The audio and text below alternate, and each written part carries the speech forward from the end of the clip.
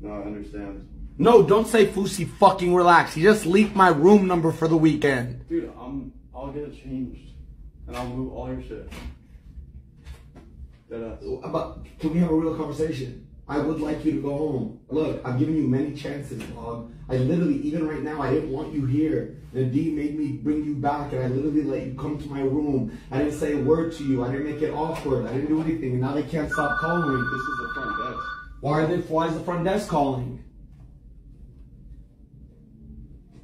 Hello? Hello? Hello?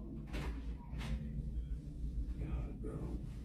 You see? Yeah, I'll get your room changed. Alright, do it. I'm going out. Yeah, You're not coming. Alright, you want to run the backpack or no? No. I got it. Don't say El Fousy, dog. If you say that, you're a dumb fuck. I was with a girlfriend a couple of years ago and we got swatted. They swatted her house with shotguns in the morning, AR-50, AK-50, whatever they're called.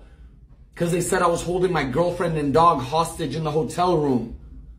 My life is in danger if people know my hotel room. Fucking think. That's not a small fuck up.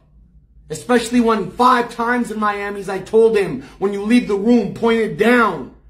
Go fuck yourselves! Where's your room key?